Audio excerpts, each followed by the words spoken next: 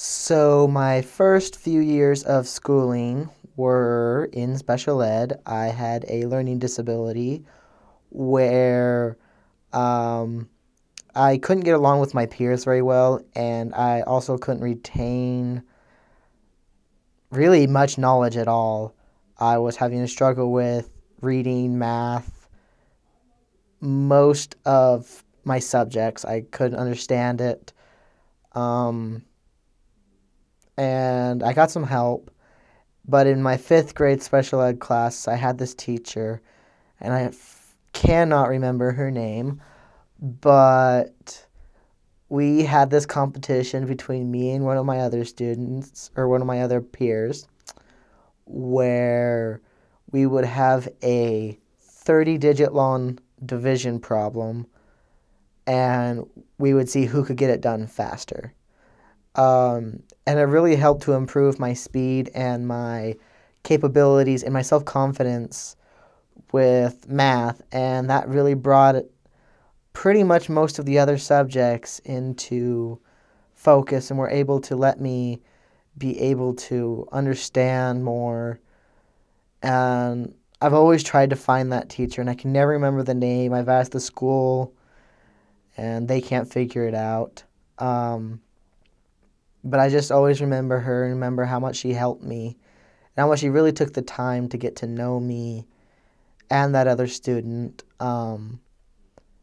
to be able to teach us and to be able to get us to be able to go on to our own. In fact, because of her, the next year I was able to go into a mainstream class,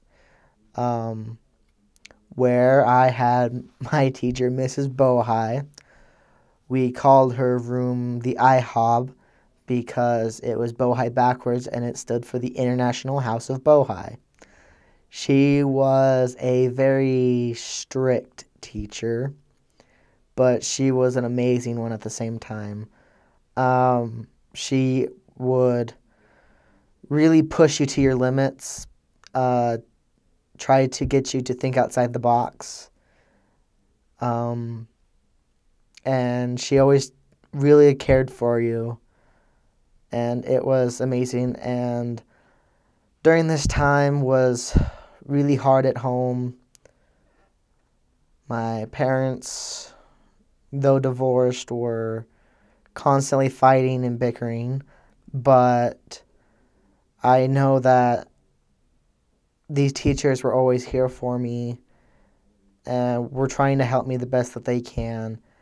And they were just so amazing. And I really, really wish I could remember that one teacher's name so I could find her and thank her. When I was in junior high, I started reverting back to my old problems of not being able to understand things as well. And pretty much I struggled most of my 7th grade year.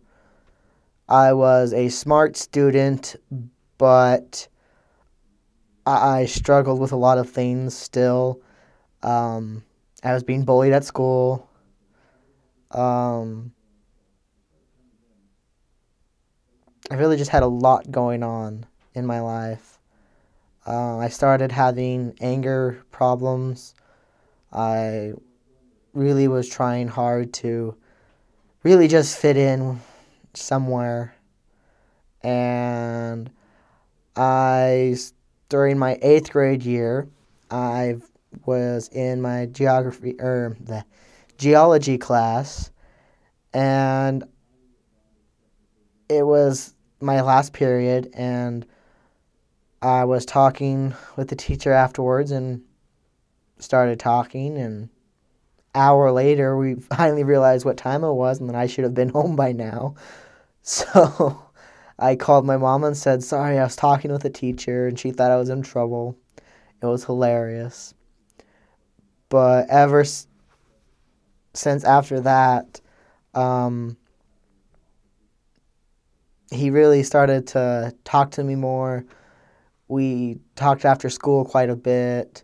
He showed me things that the other kids didn't get to see.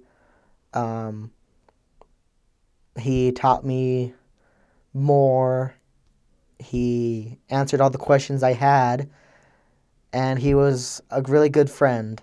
Um, and he was just so cool. He was a geologist by major. He worked in the field for about 5 years, if I remember correctly, and then he decided that he was done doing it in the field, so he became a teacher and decided to teach um, the next generation about it. And he was just so cool because he had the experience under his belt to be able to really get us into this subject, and be able to help us to understand more.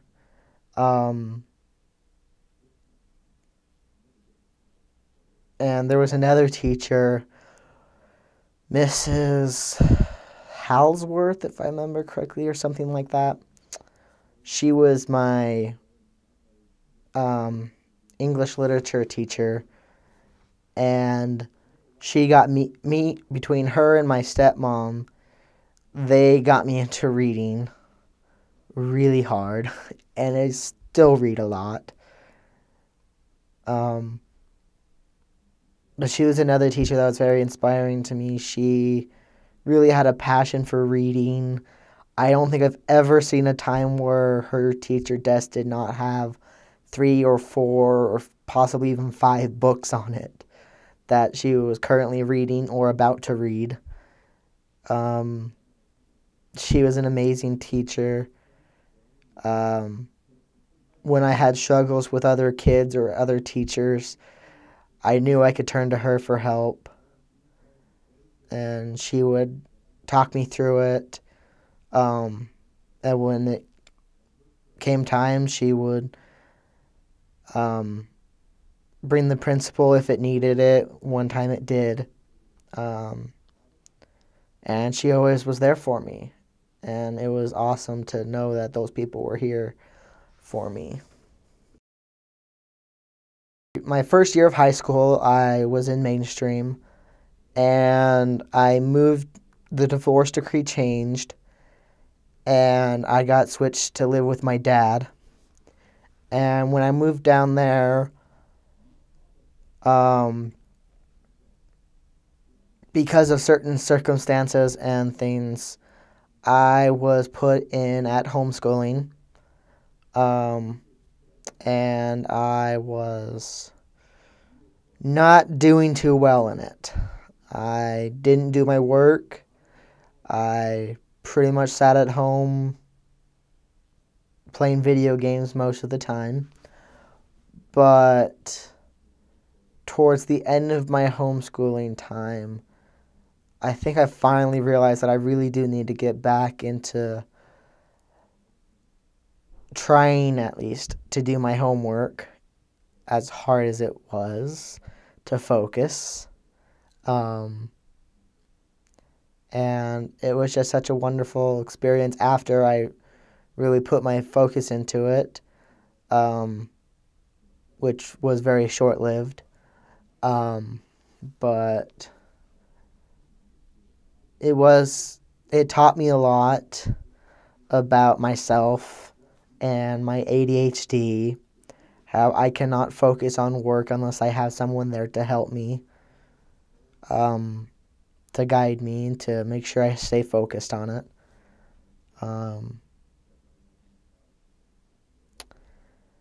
And in fact, just the other day, I found one of my homeschooling books in my closet. That has now been overdue for about 4 to 5 years. That'll be interesting to take back to the school and make sure they get it back. So, during my 10th grade year, some things happened. I got into some trouble, and I was really having a hard time in my life. And I got sent down to Cedar City, Utah, and I went to a private school there. For 2 years, I lived at the school.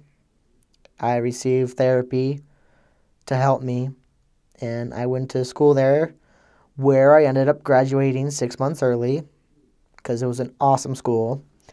I was almost a year behind in school because of all the Fs I had gotten.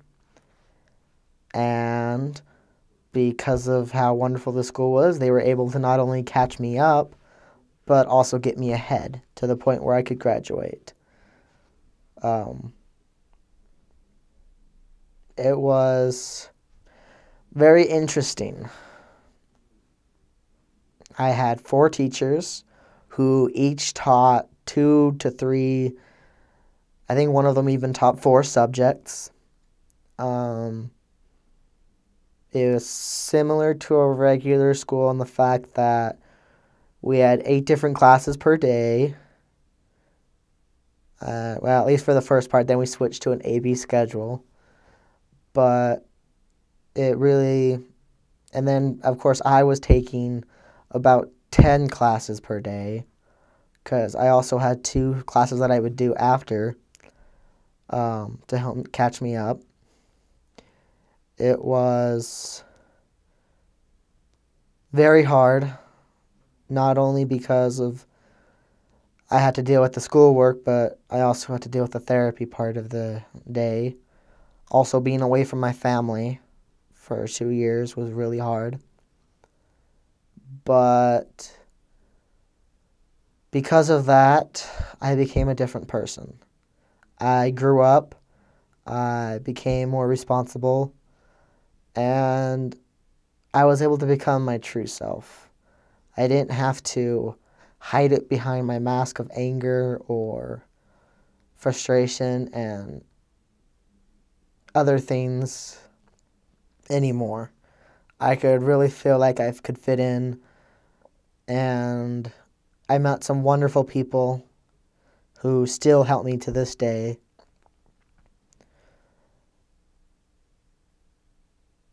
And that private school really taught me a lot. I remember my one teacher who was our cooking class, our math teacher, and our art teacher. She was so awesome. She was sort of like another grandma to me. She treated all of us kids, all of her students, as if they were grandkids. She really invested in our future. She didn't just teach. When our personal finance class portion of the math came up, she quite literally did a life version of Monopoly where we each got a job. We could buy a car from each other. We were each a business owner. I was in charge of cars. One of my good friends there, his job was to sell apartments to us and to collect rent and stuff like that. And between me and him, we kind of monopolized on each other and basically could make our own prices, which we got in trouble for at school when she found out what we were doing. Even though that's exactly what happens in real life, she wanted it to be fair. And it was just so much fun to... Yeah, we may have gotten in trouble, but she ended up using it as a lesson in real life. Things don't go fair all the time. And at least we got to keep our money. It was completely fake, all of it. Fake checks, fake everything. But we did that for a couple of months. It was really fun. But it really brought to a point the fact that she really was taking care of us. She wasn't just going through the book and saying, oh, here's what you do, this is what happens, the end. She would make entire binders of worksheets for us that while we are going through our lessons, we would write down words and things, and she would have us write their definitions and write examples. She would really try to get it so that way in the future we can look back at it and say, oh, I remember this. Oh, I remember that. That's how you do it. Okay, that makes more sense. And things like that. It was so cool to see her do this. And this came out of her own pocket. This wasn't school bought or anything like that. She did this all on her own. And it really meant a lot to at least most of us. She was just such an amazing teacher. And my other teacher that I really liked, she was our English, literature, and I can't remember what other subject she did. But anyway, she was the fastest reader I've ever met. She could read an entire page of Harry Potter to you in like 15 seconds. I mean, it was ridiculously fast. And she had this, there's this one student that would just drive her nuts. Those two clashed so much. And she had this thing that on her head, she had like a vein right here. And every time those two got in a fight, an argument, clash, that vein would stand out. And it was so funny to see it. And you could always tell on the next class, because I wasn't in that class, but you could always tell when those two got in a clash that day because you'd go in there and that vein would be standing out. And she would just have this look on her face like, if you mess with me, so help me. I don't care if I go to prison, I will kill you. But she was awesome. She really helped me with my reading. She suggested books after book after book that I should read. And it was just such an amazing experience to be in both of those two class. And to be honest, I miss them. Out of all the teachers, I think those two are the ones I miss the most. My two other teachers were my geology, earth science. He was in charge of all the sciences, which was like 3 or so of them. Chemistry, physics, and earth science. He was also in charge of... Well, he was in charge of PE for a while there. But then I got switched to the fourth teacher. Anyway, so he was in charge of all of the sciences, everything science. Me and him clashed, same as the other kid and that teacher. Me and him clashed. But he was pretty cool.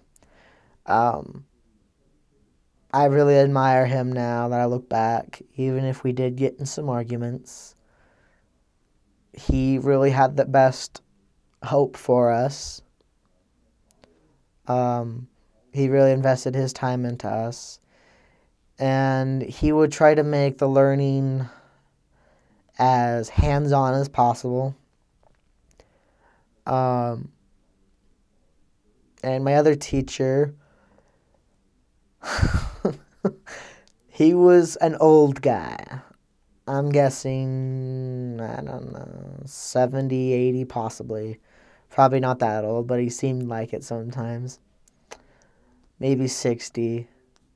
But he got switched when he got hired on. PE got switched to him, and he also took over computers, doing all of our computer stuff. And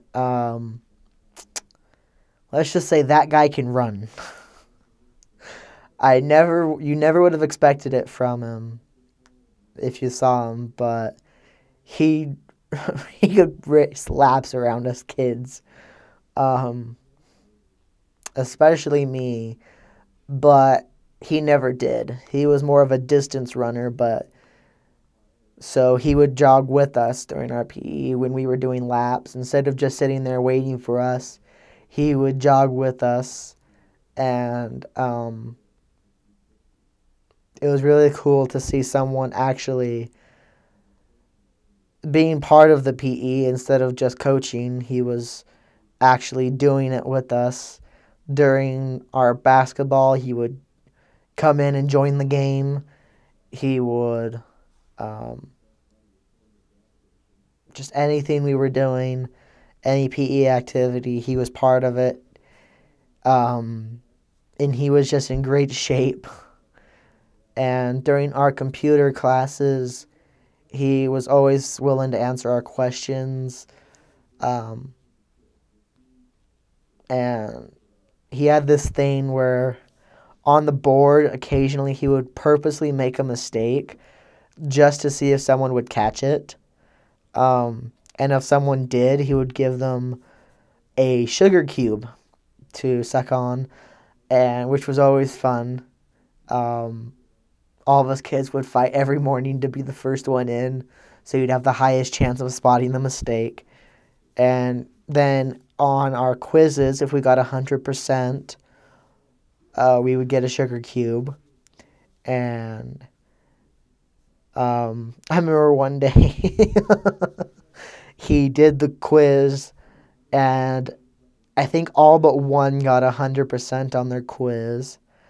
And when he went to pull out the sugar cubes, he realized he was out.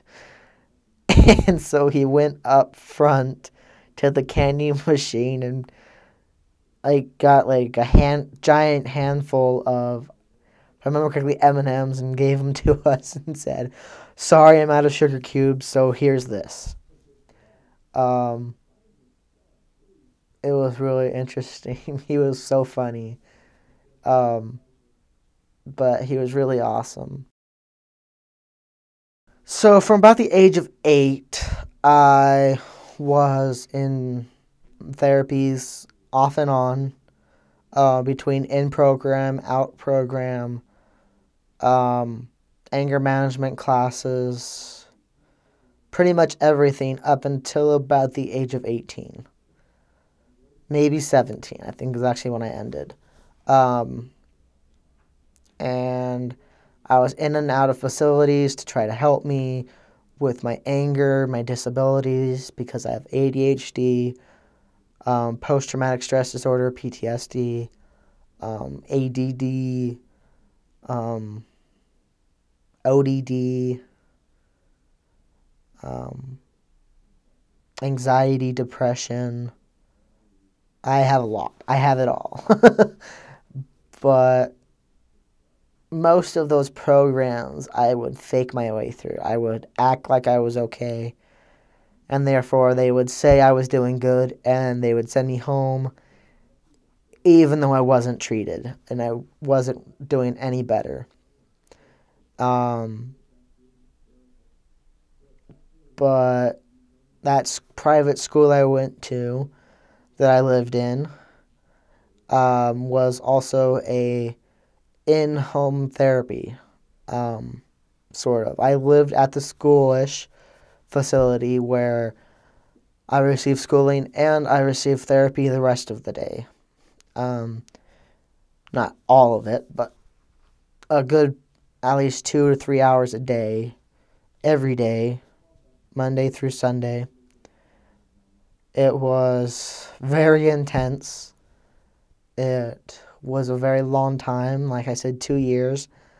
For a year of it, I tried to do my normal, faking my way through. I almost succeeded, but about maybe a month before I probably would have succeeded, I screwed up, and I went back to my old ways, and they realized that I was faking my way through, and so did I. And me and my therapist sat down for a good 3 hours, 3 to 4 hours, and he basically said, you know what? If you want to change, you got to do this. If you want to become a better person, you have to do this. No one's going to do it for you. And I think that's about the time where it dawned on me, I really do need to change. I can't keep faking my way through life. I can't keep faking my way through this therapy. I'm going to have to sit down and do it. I'm going to have to buckle up, endure the ride, and get through it and become a better person. And I did. For the next year, again, I went through starting therapy completely over, and I went through it all over again. And I got to about the same point where I was the time when I screwed up, and I went to my peers to ask for what we call a level advancement, which is where you go from, I think I was going from level 4 to level 5, and level 5 is where you start preparing to go back home, go back into the real world. And they were concerned, which I don't blame them for. They were concerned that I was faking it again. And I realized that no matter how much I tried to prove it, I couldn't, because I screwed up already. But with good faith, they advanced me, and I was able to start preparing to come home. I finished that level. About that time is when I graduated 6 months early. It was actually both my graduation from school and the therapy system that and my parents came down from Tooele to come to that, and I was able to go home. It was a very incredible experience being there because it really changed me. I learned to control my disabilities to the point where even now, back when I was there, I was on 2 to 3 medications on pretty decent doses. Now I am on 1 medication with the smallest dose. And it's just been an amazing experience to see the difference that from before therapy to therapy now. If people saw me before I went to therapy, if they were to describe me, they would say spoiled brat,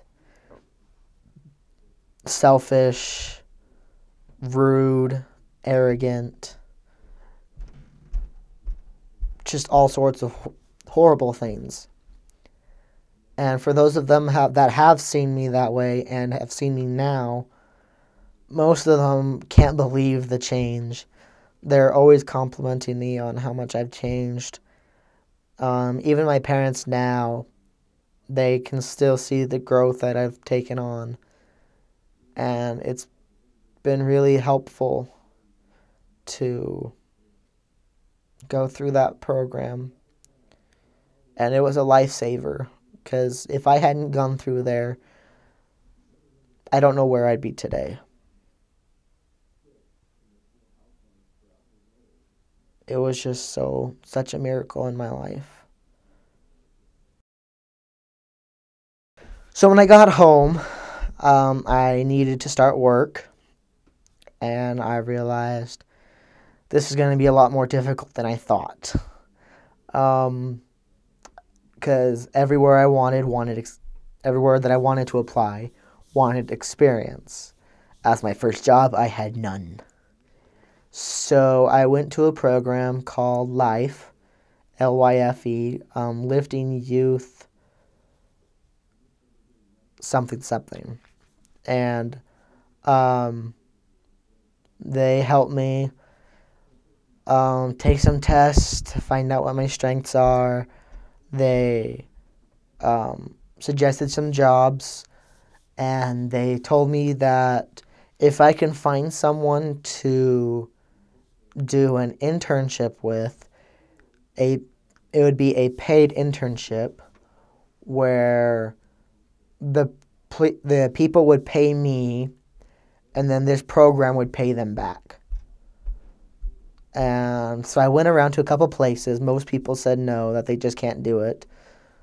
But I went to the UPS store in my hometown, Tooele, and I talked to the manager there, the owner, and they seemed interested. So I told them that I'd set up an appointment to meet with the person from the Life program to go over some more details. And I started a paid internship a couple weeks later. It was a very interesting job. It was really fun. I got to meet a lot of people. Got to help a lot of people with their packaging, with their work. I remember this one lady came in. She needed a printing job. And it was a diabetic book to write down what their numbers are for their diabetes. And she was trying to make 20 books, if I remember correctly, out of one. So she had to print 20 copies of each and every page. Because it was a year's worth, so it was January 1st through the 7th and so on. And I remember I helped her with that project. And that project took us a good 45 to almost an hour's worth of work. But it was really interesting. I got to talk to her the entire time. She was a really cool lady. And she just couldn't afford to get the books, so she was trying to find a cheaper way and found out that it'd be cheaper to go through us. So that was very fun to help her. And one night we were bored because it was our dead time of the day and the dead time of our week. And this was right after Frozen came out with Let It Go. And so we decided to do a Snapchat video of us skipping through the store while singing Let It Go. Yeah, we were all pretty ridiculous that day. But it was so much fun to do it with them. And they were just such a cool group to work with, all of my coworkers. It was just such a good experience. It was supposed to be a 3-month paid internship, but due to lack of work and trying to get her employees the hours, she just couldn't keep me around. So after a month and a half of working there, they had to release me early from the internship. But it was experience, and it allowed me to start getting other jobs. So my next job I was looking for, I was reading the newspaper and the wanted ads, and I found a ad for a company called Flyer Smiles. Now I wish I had burned that newspaper, but I decided to go in and apply, and I did, and they set up an interview. I walked in. He said, "Do you want the job?" I said, "Yeah." He said, "Okay, go look at what they're doing and come back and tell me you want it again." So I did, and it looked pretty decent, not hard.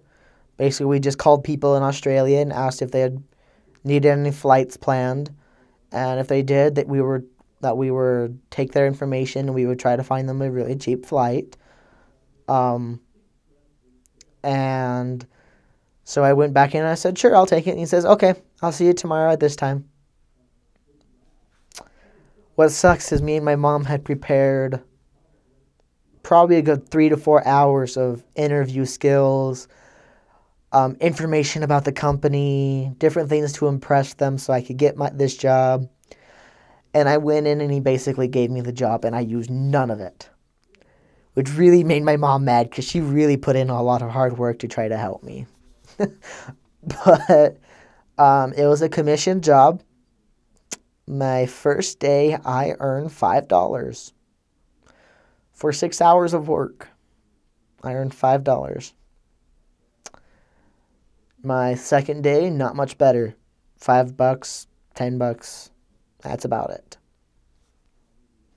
So it went on like that for a couple of weeks. I was hoping maybe if I got the skills, I could pick things up and start learning.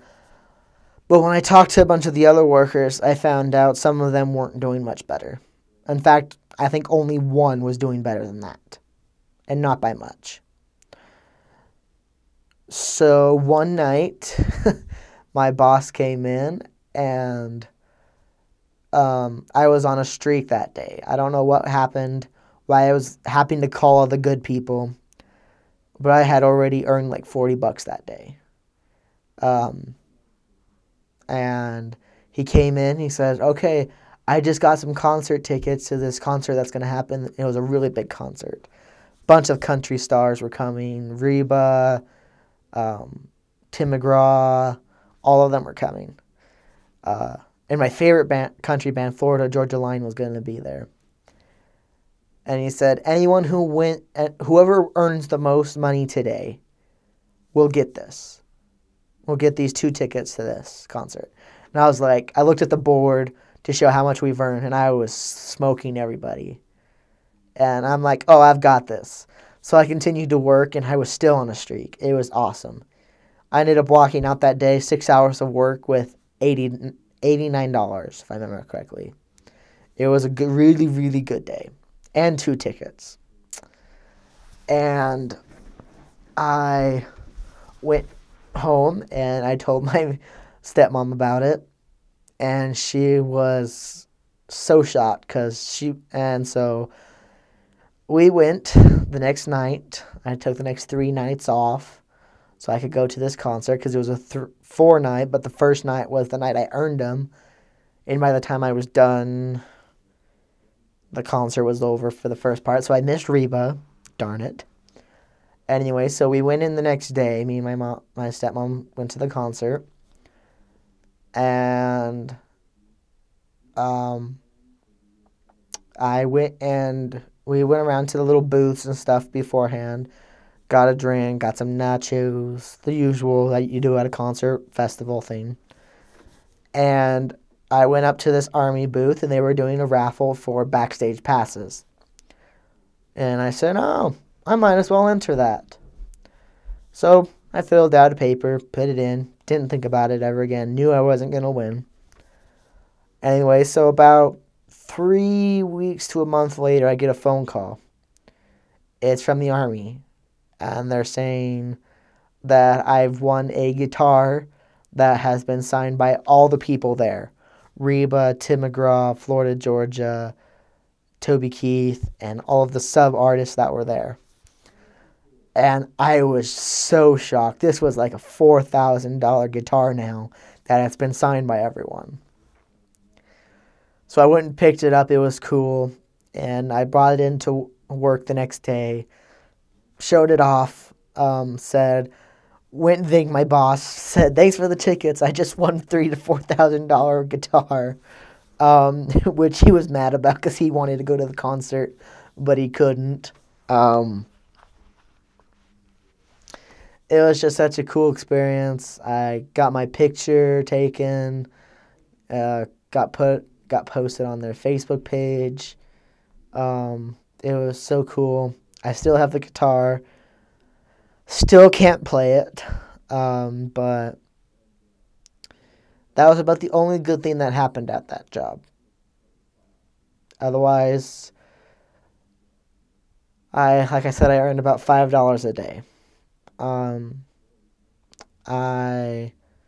About 3 weeks in later, my boss got fired, and one of our coworkers, who was probably the stupidest decision of all of us, got put as boss. 3 months later, the company was shut down. Or at least that segment of the company. out into a, but right as soon as he got put as boss, I think I was there a week more and then I quit. I just was making nothing. We were doing nothing. He was sending us home early, not giving us our hours to try to earn our commission. Nothing. It just was a terrible job. But that was the one thing, like I said, that happened good. The rest of it was pretty bad. My first boss was pretty cool. He'd give us incentives. Occasionally, he would say, "Oh, next person who makes a flight deal gets $5 extra or something, or at least gets their information for the flight deal.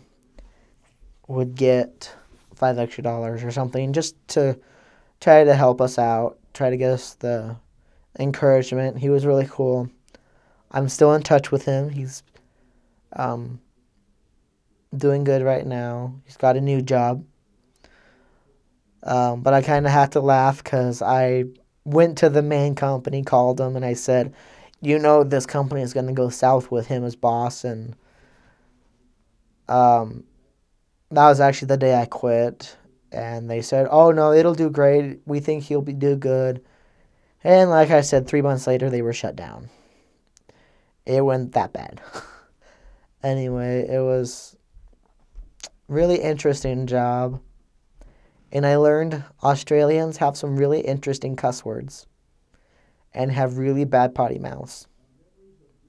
So, yeah. So my next job I went for, I was talking with my bishop, and he suggested I should go apply for this job at Detroit Diesel. It's a remanufacturing. We take old truck parts mixed with new parts, and we rebuild engines. Well, at least we rebuilt the turbines and built new engines. And it was really hard work. I worked there for about a year and a half before I had to quit for my mission. Lots of great people, but it was really hard work. There was a lot of heavy lifting, standing on your feet for quite literally 8 hours in one spot. It was very annoying. It was loud. You pretty much had to wear ear protection pretty much through 3/4 of the building. And there was constantly the fear of getting hurt. In fact, I like the way one of my people in my ward who also worked there put it. He was to the point where he was saying, "How hard do I have to crash my car into that pole to not have to go into work today?"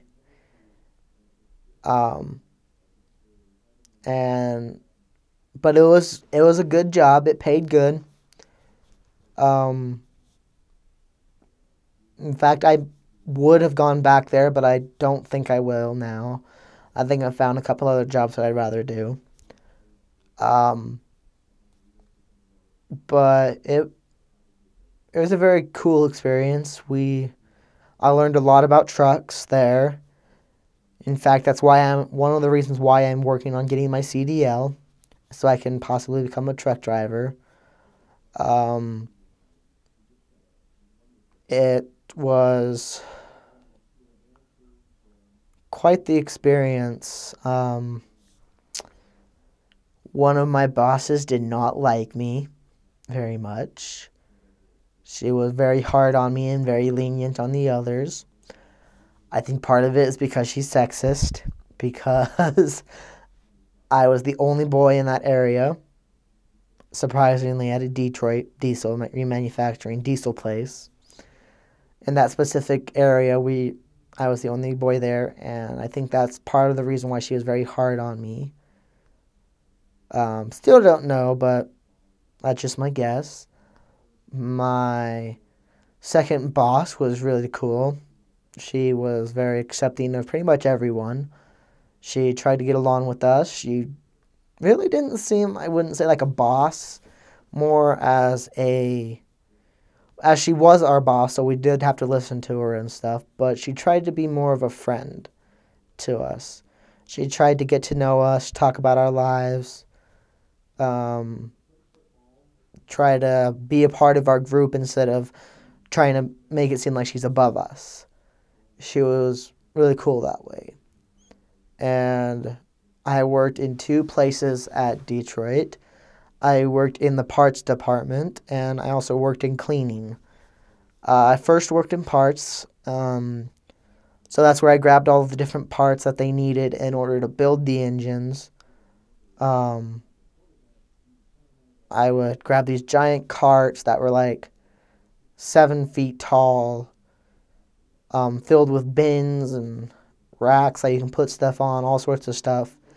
And I'd go and I'd grab pretty much everything that they needed to build the engine, other than maybe the biggest pieces.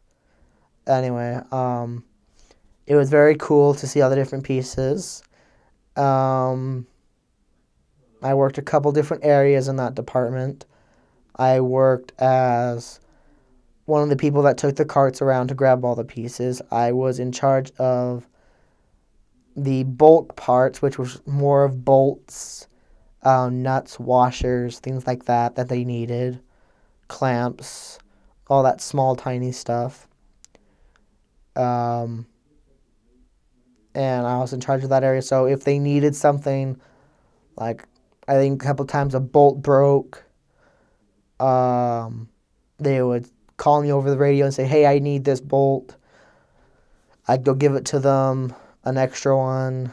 I was also in charge of charging out the engines off of the computer system, making sure our inventory was correct, things like that. I worked on that right before I moved over to cleaning. In cleaning, what we did is we took all of the old engines that came in that had gone bad, were rusty, carbon-filled, junk, and we would clean them up, make them new, or take the parts off and try to make them look as new as possible. We'd remanufacture them. If they were slightly broken, sometimes we could repair them, depending on what it was. And it was really hard work there. That was the part where you had to stand on your feet in one spot for 8 hours because you'd have your hands in a machine getting all the rust, all the grease, all the oil, all the carbon out of it, and try to get that clean so we can re-chemically cover it and send it through to be reused. It was quite an interesting process. We had quite a few different ways to do it, depending on what the part was, how many, things like that. Depends on what machine we would use. But it was pretty okay work. It was really hard, and my feet hurt every day. But there was a lot of really cool people, and you could talk if you could hear each other. And when I first started, they were doing 4 10-hour days, which was awesome because I got my Fridays off. But then they switched to the 5 8-hour days again, which sucked. No one liked it. But it was work, and it got me the money that I needed to go on my mission. And so in February or January of 2016, I quit and started my mission. So because I'm overweight quite a bit, I could not go on a proselyting mission, and I knew that if I was to try to lose the weight in order to go on my proselyting mission, I was going to be another 2 to 3 years. it was going to take me quite a while to lose that weight. Because I'd also have to change life habits, lifestyles, the works. And I didn't want to wait that long to go on my mission. So I talked with my bishop and my stake president, and after a while of deliberating, we found out about a program called the YCSM program, or the Young Church Service Missionary Program. I had never heard of it. Neither had my stake president nor my bishop have ever heard of it. Or at least as far as I'm aware. Anyway, the people that were in charge of this program came and they talked to me. They shared a couple of places that I could go and serve my mission. And when I found out I get to choose where I go, I was really excited. I was figured I could go and I could find the best place for me and I could choose to go there. I wouldn't be left up to chance and up to the Spirit to guide me. But I went to a place called the Bishop Central Storehouse. It's in Salt Lake. And I walked in, and I knew that this is where I was going to serve. I knew right away. I could feel it. I could feel the Spirit telling me, this is where you are going to serve. This is where we need you. And I went on a tour there. I met some of the elders that were already there. And that very day, I set up saying, hey, okay, this is where I want to go. And my parents tried to get me to go on a couple other tours, but I said, nope. And so we went home, and a couple weeks later, on February 29th of 2016, on leap year day, leap day, I started, which was stupid of me, because if we were going by date, we'd have to serve a 8-year mission if I wanted to do a full 2 years. But we didn't go by date. So I went, served a 1-year mission there. It was very awesome. The storehouse is a 56,000 square foot building with 3 different sections. We have our bulk storage, our what we call our pick-in, which is where we go box by box of what all the storehouses need. And then we have our cooler freezer area. And the purpose of this facility is so all the bishop storehouses across the nation in the U.S. and Canada, we supply all of the food that they have, all of the products that they have, they get straight from us. So if they need toilet paper, they would call us up and say, hey, we need an order of toilet paper to go with our other orders. And so they would say, okay, we'll add this to your truck. And then when their truck was filled, we would send their truck to them across the nation, however long distance it was, whether it's in-state, out-of-state, whatever. And we were also in charge of a lot of the relief aid that goes into natural disasters such as floods, fires, earthquakes, tornadoes, hurricanes, things like that. If those hit, we would send relief effort out to them. We would send wheelbarrows, axes, chainsaws, and for the very, very rare case, which is a very sad thing, we did have body bags, which we would always threaten each other. All the elders would tease each other saying, don't make me go grab a body bag and use it on you. But and then we would do special projects, which I'll get to in a little bit. But it was such a cool experience. The BCS, the Bishop Central Storehouse, was just such an awesome mission.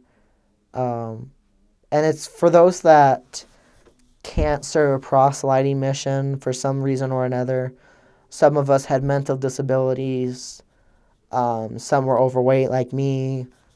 And some just didn't have the social skills and capabilities to be able to go out and to teach people. So they found out about this program and they came to serve there. So one of the cool facts about this specific mission is the fact that every month we get to go to a new temple. Not new, but a different temple than the last month. So we have about 8 different temples, 8 to 9 different temples that we went to during my 1-year service there. We went to the Logan, Payson, Salt Lake, Ogden, all sorts of different temples. And got to serve there to do our baptisms for the dead, initiatories, endowment sessions, all sorts of fun things there. It was a very cool experience to be able to go every month. And we also did our family history ourselves, so all the names that we took to the temple, we did ourselves, and if we didn't have enough, then we would have some of the dock workers that had names, people that worked at the BCS that weren't missionaries. They would give us their family names that they hadn't done, and we would do them for them. And occasionally we'd have to do a couple temple because we were out of names, which in our case was a good thing because that means we were keeping up with what we were producing. And it was such a wonderful experience to be able to go to all the different temples. And when we would go to the temples, a lot of the time we would have like a little tour of something or another around the area. Like the last temple I went to before the end of my mission, we went to the Union Pacific Railroad Museum and got to see all the different trains, and also the Browning Gun Museum that was at the same building. We got to see all of that, all the different guns throughout time and history of that. It was really cool to get on some of the cabooses, and this was our second time going there. We went towards the beginning of my mission. We went on a tour there, and in one of the cabooses we took a picture, a few of us elders together, up in one of the carts, in one of the little lookout positions things, and we were able to reenact it again with some slight variations because some of the elders had gone already, had finished their mission, so we had to substitute, but it was really cool to have all of us there, to be able to take the pictures. So my very first day of my mission, I walked in. It was a Monday, and every Monday we have a little meeting in a conference room with all the dock workers, all of the office workers, and all of the missionaries. And we would have a little devotional, have a prayer, song, spiritual thought and stuff. And I walked in, sat down with all the other missionaries, and one of the missionaries came up to me and asked me, "Have you ever watched Ruby?" And I hadn't, and I had no idea what he was talking about. So I said, "No, I don't even know what that is." And so he continued to explain it to me until the start of our devotional. And at first I thought it sounded kind of weird, like not something I would be very into necessarily. Anyway, so after our devotional, we went into our missionary room where we got our work assignment for the day. I actually got placed with him that day, and we talked about Ruby for pretty much the rest of the day, and I asked questions, trying really just to be polite. But towards the end of the day, I kind of actually started to get interested in it. And so a couple of days later, I decided, fine, I'll watch this show. And for those of you that don't know, RWBY is called an anime. It's a sort of Japanese, more styled show. It's really cool, even though it's based in the U.S. It's a really awesome show. I've really came to love it. Anyway, so a couple of days later, I started watching it. Got done with the first season. Got done with the second season. There was 3 seasons out at the time. And I came up to him the next day and I said, I just watched 2 seasons in a row in one day. And he laughed and he was like, yeah, I know, it's that good. And so we started talking about it. And at the end of that day, I went home and I binge watched the 3rd season, which made me really mad because there was a lot of shockers in that 3rd season that really put a damper on things, but also really got me more into it. Anyway, so I went back the next day. I got placed with him again, and we started talking about RWBY and found out that a bunch of the elders had also watched it and really liked it. And they had a OC going on, which is an original character game, where you make up your own character from the world that the original thing is coming from, and you pretend like you're actually in it, what your character would be doing, what your character's like, and things like that. And he asked if I wanted to join. And I thought about it, and I said, sure, yeah, I'll join. So I created my first OC character. And pretty much the rest of my mission, me and this elder became best friends, and we got to really get to know each other quite well. And our OC characters really became close, and we had a lot of fun adventures with our OC characters. But it really brought all of us elders together, gave us a common thing between us, really gave us something that we could talk about. And so we'd mix that between the gospel. So when we weren't talking about scripture, we were talking about that. It was very fun to be around them and to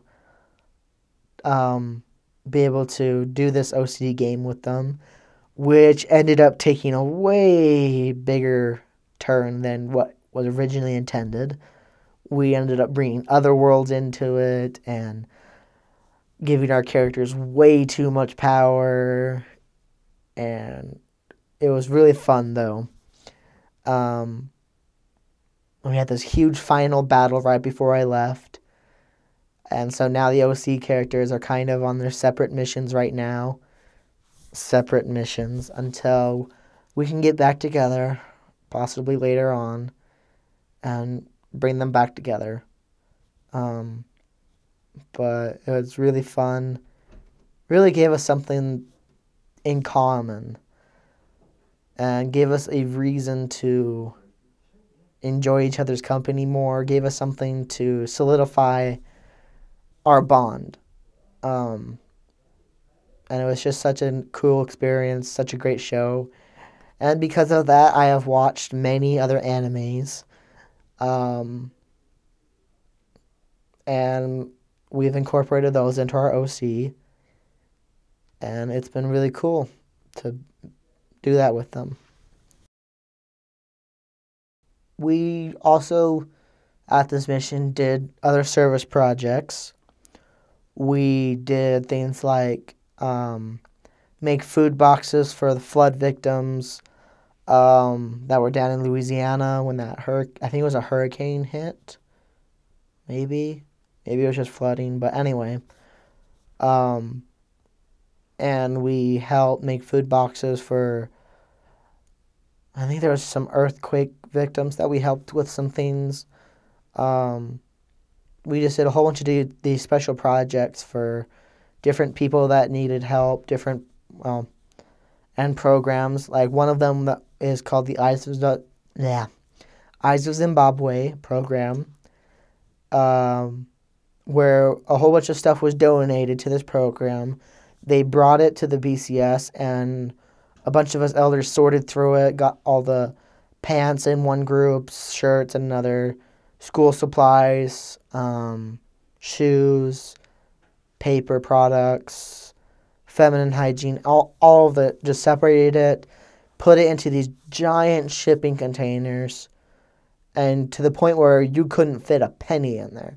We packed that thing, all these shipping containers tight, because it was charged per container, not by weight, luckily.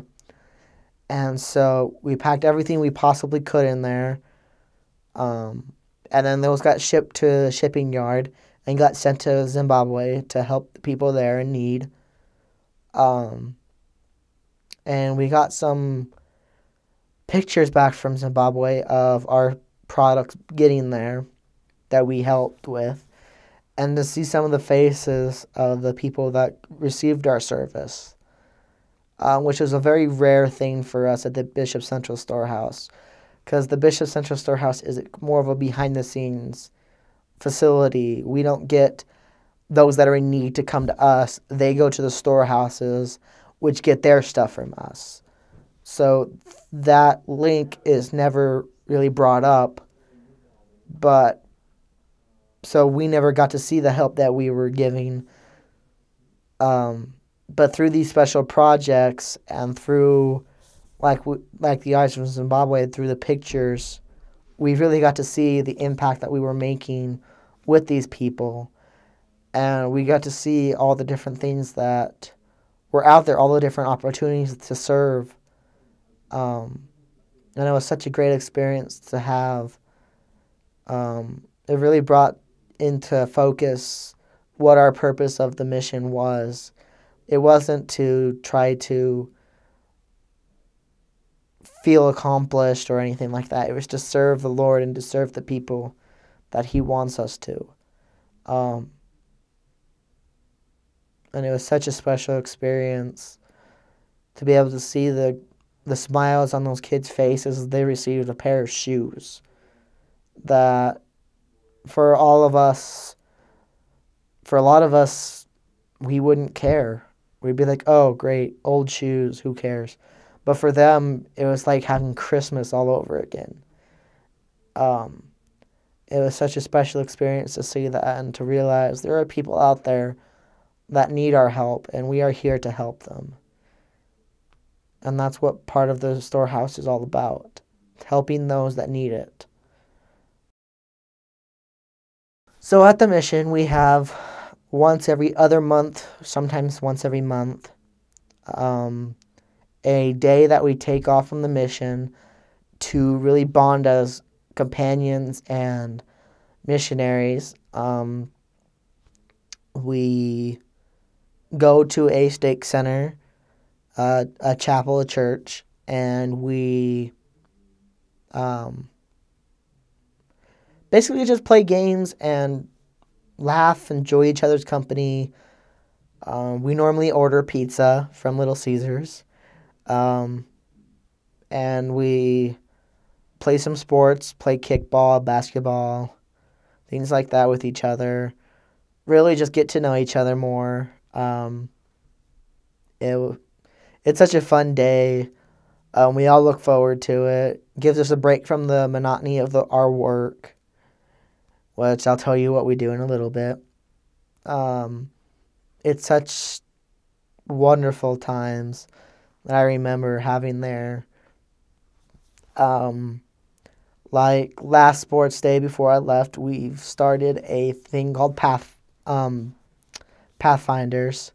It's a game sort of like Dungeons and Dragons, for those of you who know that. It's a role-playing game where you have a character that you've created and you move through different scenarios and fight different creatures, earn gold, have special abilities, special powers, things like that. Fantasy-based stuff. And you get to, and it really brought us together as well as the Ruby OC. It really brought our mission together closely, and we continued that every lunch and every break during our day at the mission. And it was just such an awesome experience to be able to get to know the other elders through their characters as well. Really get to know what they think, how they feel, things like that. It was such a cool experience. At the mission, we had different job assignments every day. Some of those assignments are cycle counting, which is our inventory, making sure all of our products are there, making sure we have the right numbers. We have dust mopping, because the Bishop Central Storehouse is dedicated ground. It is very sacred, and all of us missionaries are charged with making sure that it's clean, up to temple standards, making sure that we're doing what we need to keep the place going, keep it running smoothly, try to help as many people as we can, as efficiently as we can. And so our job was to make sure the facility was clean. So along with our inventory, we had dust mops that we would push around and collect all the broken pallet pieces, the dust, the dirt, things like that, keep our floors as clean as possible. We also had machines called scrubbers, which are basically, how to put it, sort of like a golf cart sized vehicle that goes down the aisles of the pallets and scrubs the floor, gets all of the dirt and debris up and dust and any spills that happen. We can clean those up and make sure the floors are clean. We also vacuum things out, vacuum the dust off of the racks, vacuum the offices, except for we don't do that. That's the cleaners' jobs, but it was just there's so much to do there, so much work that pretty much most days we had a different assignment than the previous day. Very rarely did we have to do the same assignment twice. And it was just such a cool experience to do all the different jobs that they have there. I got trained, I believe, on every single job that is possibly there. And there's just so much to do. And sometimes, yeah, it can get pretty boring when you do the same generic jobs over and over and over and over every day. But it's still pretty cool to see all the rackings, all the racks of food and supplies, boxes of everything that a person can need, toilet paper, canned beans, everything, which is so cool. And we got to make sure that all that stuff stayed safe by us keeping the facility clean. So when I was 4 years old, my parents got a divorce. It was very rough on me. I don't remember too much of it. I've blocked most of my memories of that time out. It was a very rough period in my life. From then up until I was 15, 16, I had a lot of troubles The divorce really hit me hard. Um, and because of it, my mom and I moved up to Oregon. So we moved up to Oregon because most of my family lived up there. My mom's sisters and brothers lived there.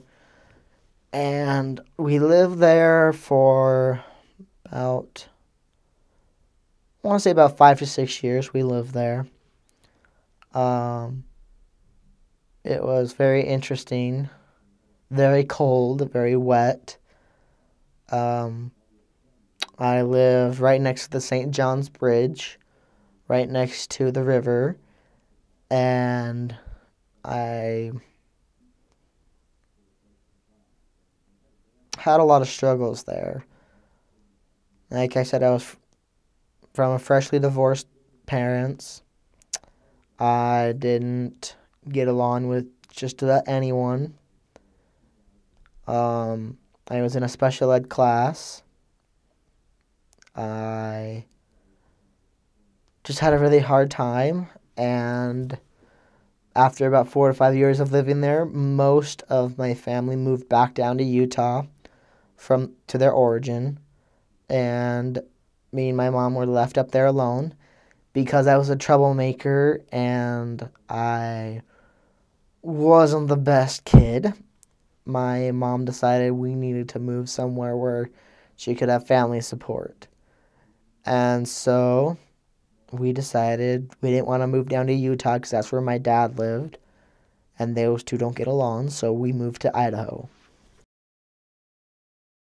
So we moved to Idaho because my mom's birth family is from Idaho. Well, actually, they're from Montana, but they moved down to Idaho. And we lived with my grandma for about a week or two before we found a house that we rented for most of my time in Idaho. Um, I was doing better. I was working through a lot of my problems. I was getting therapy help. It wasn't working too great, though. I really wasn't wanting to change because in my mind nothing was wrong. But there were some good times there. We lived about 3 or 4 blocks from a farmer's market that would come every summer, and there'd be a lot of fun things going on there. And so me and mom would go down there, or sometimes I would go down there and just have fun there.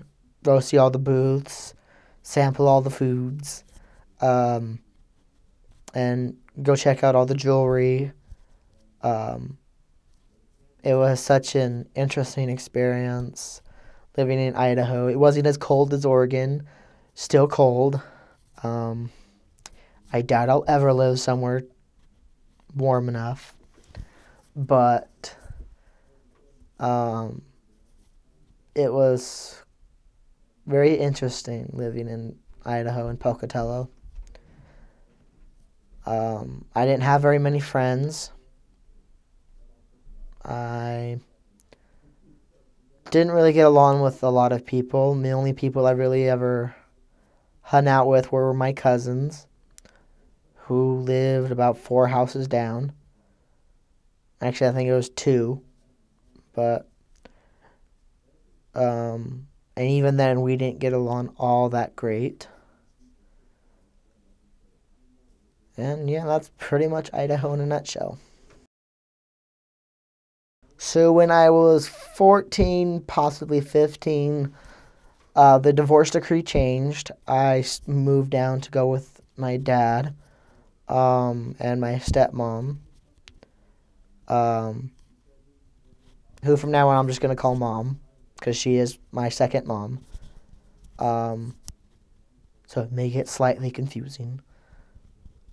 But me and her really hit it off good. She's been a great influence in my life. She's been so great, and when I moved down to Utah, um,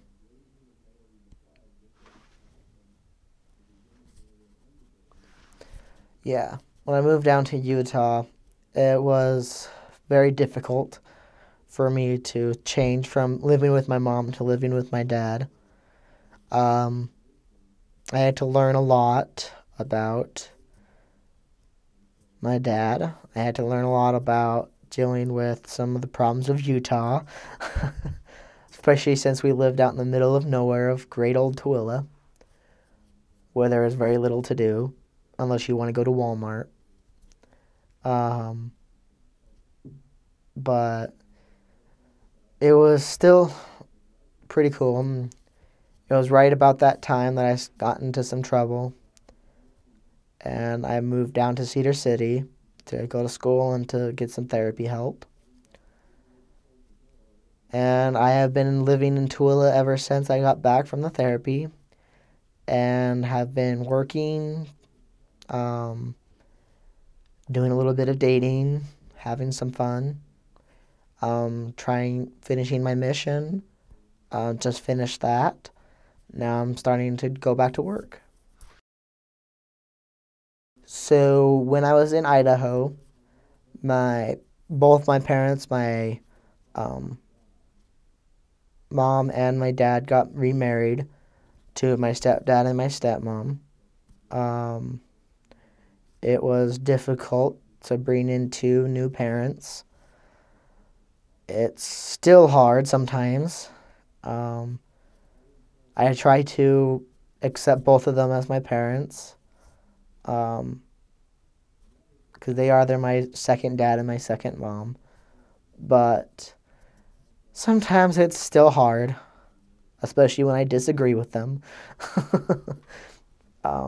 But they're still awesome, and they've really stepped up to the plate to help me with my life and my struggles. They've accepted me for who I am, and they've been there for me ever since. For most of my life, I have wanted a little brother or sister, but knowing that my mom or my dad was probably never going to get remarried, I kind of stopped hoping for that. And when my dad and my stepmom got remarried, I was excited. And a little while later, I found out my stepmom was pregnant with my little sister, Desi. I still remember the night that I was waiting for the phone call saying that my sister had been born. It was probably, I don't know, 11 o'clock at night before. It was late at night. I don't remember exactly what time, but that the phone rang. I had been way past my bedtime. My bedtime was at 9, and I know I was way past that. Basically sitting there staring at the phone when it rang. I practically jumped out of my skin because it scared me. But I ran to the phone, picked it up. Sure enough, it was my dad saying that I now had a little sister. And I was scared, I'm not going to lie. I'd been most of my life without anyone. I was scared of having a little sister, and slightly jealous of the lack of attention I was getting. I'll admit it. But she's been one of the best things that's ever happened to me. I love her with all my heart. She has Down syndrome. She's such a special little girl. She's got so much spunk. She's got such a great personality. It's ridiculous. She drives me nuts. Sometimes I just want to lock her in her room, but I know that if I do, I'll get in trouble, and it's never worth it. But I love her with everything I have. She means the world to me. She's my little sis. She's the best. And she's gonna be such a wonderful little girl when she grows up. She's going to be a wonderful young lady. And I feel so bad for the guy she decides to marry. He's going to have a handful with her. But she's just the best thing ever. No one could have replaced her. And I'm so glad she decided to come to my family, to be with my mom and my dad. So for my hobbies, I have four main ones. I have my favorite video game, Pokemon. It's also my favorite TV show, but not by much. I love playing the video games of Pokemon. I own quite a few of them, or I did until I sold them. I love talking about it. I love the theories, watching YouTube theories on it, learning stats on Pokemon, all sorts, pretty much anything Pokemon other than the card game. I don't like the card game. I collect cards, but I don't play the card game. But it's just such a fun thing. I love talking to people about it. And yes, Charizard is the best Pokemon out there. Any of you who disagree are wrong. It's such a fun game, such a fun fandom, and it's just such a wonderful thing. My second favorite hobby is my Yu-Gi-Oh collection. I play the card game, and I also watch the TV show. It's a card game that I really love, way better than Pokemon's card game. It's been such a blessing in my life. It's really brought me closer to people outside of my family and school friends. It's brought me so much joy to be able to go to the game shops and play for hours on end with other people who have the same fun experiences I have with it. I collect the cards. I love to build decks with them, to test new things out, to do all sorts of fun things with it. And it's just been such a great part of my life to be able to play this game, to really bring out my inner little child in a way. I love playing with other people this game, and to watch the show. It's been just such a great show and great series. Still watching it, still haven't finished, but it's been so great. I love to read. That is by far probably my most time-consuming thing other than maybe sleeping. But anyway, I love to sleep and I love to read. I love to read fantasy fiction. My favorite author would probably have to be Brandon Mull, author of the Fablehaven series, the Candy Shop War, and the Beyonder series. He's such a great author. I love his work. I love how he always throws in these little tricks and things. I love this new series that I'm reading called Mistborn. It's been such a great series so far. I'm on the second book. I just love to read most about anything. I hate art books, things like that, college books, textbooks, things like that. I'm not big into documentary books or biographies. I'm more into fiction, fantasy, and occasionally I like a few other books. But if it has dragons in it, it's probably good. I just love reading, and because it really brings me to another world. It allows me to escape the frustrations and the struggles of this world, and helps me to calm myself, to be able to deal with my problems, and it really helps me to gather information about things, and it's just such an awesome thing. I love, and it was really up to my teachers and my stepmom that really brought me my reading. I love to read because of them, and it's been such an awesome experience. So my fourth hobby is I make jewelry. I know I'm a guy, and yes, I make jewelry. I have a very strong feminine side.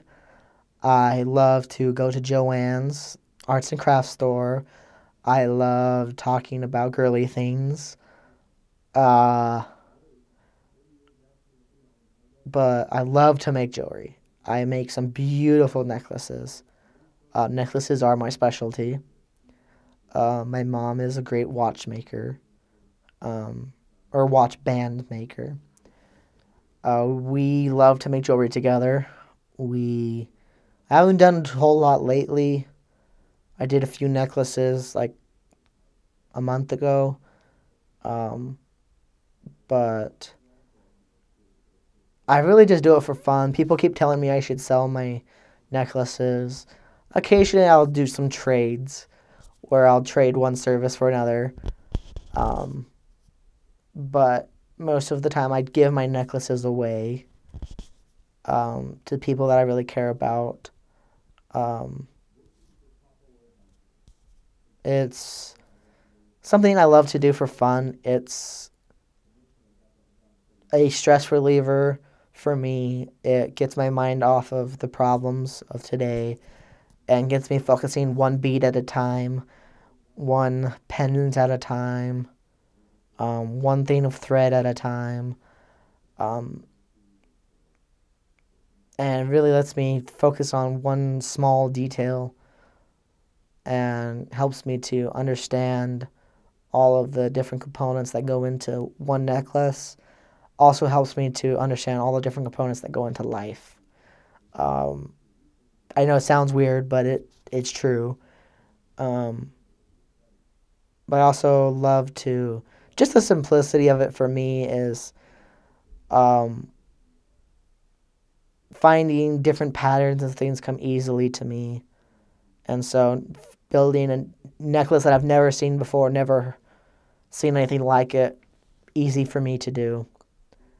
And I love doing it. And I'm not afraid to say that I'm a guy and I make jewelry. So I love to listen to music. Again, as same with books and jewelry making. It brings me away from this world and brings me into another. I think my favorite band that really, my first one at least, was ABBA from the 80s. Take a Chance on Me was one of my favorites, along with Dancing Queen. Were probably my two favorite songs. Growing up, I used to listen to them all the time.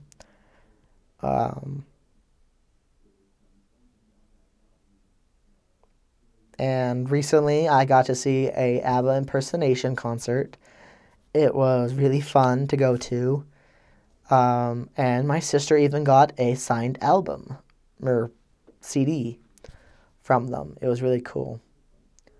I've always loved their group. I still love their music, even though now my style has changed. But I still love them. So my second favorite artist that I've come to like is Katy Perry. I love how she writes her own music, how she really loves to express herself through her music videos and through her music themselves, the lyrics. And I love how she really, how do I put it, brings the music to life. She doesn't just write random song lyrics like some artists do. Hers have a purpose. She means things by her lyrics. And those meanings have really come through for me. And it's really brought me some peace of mind. And, of course, her songs are very catchy. I love Dark Horse and Roar. Roar is actually me and my stepmom's theme song together. Every time it comes on the radio, me and her are blaring it. Even if we get strange looks from people in other cars. It's something that we do. It's fun. It's awesome. And it's a great song. So my current favorite band of all time is Skillet. It's been a wild ride listening to their music. And I just got to go to one of their concerts, which was so awesome. I love their music so much. They are just such an extraordinary band, and their music is just so out of this world. It's crazy. I love it. It brings, as weird as it sounds, it brings peace to me, even if it's not necessarily the most peaceful music. But it is something that I listen to constantly, especially their newest album. It's, in my mind, breathtaking. And in other people's mind, it's more voice-taking because you yell at it, yell the songs, especially during the concerts when everyone's screaming the lyrics. Yes, I lost my voice a little bit. It was such a cool experience, though. I got to see my first mosh pit. It was so cool. And that was really my first concert like that. Most of the concert I've been to have been sit down on a blanket on the lawn concerts. This was more insane. But it's been really cool. It was a really cool experience to go see them. And yeah, I'll always love Skillet. So my other music that I like is called nightcore. It's basically taking music that's already been produced by people and altering it so it sounds more like an anime song. Higher pitch, sometimes lower, and faster speeds most of the time. And it's such a cool type of music, this genre. I love it. I listen to all sorts of my favorite songs as nightcore versions. I love the intensity of it, the sense of excitement that it brings to me, of good times, and of wanting to just have that fun, that energy, and that experience that it gives. I just love it so much. It's such a great genre of music that I really have gotten to love in the last little while.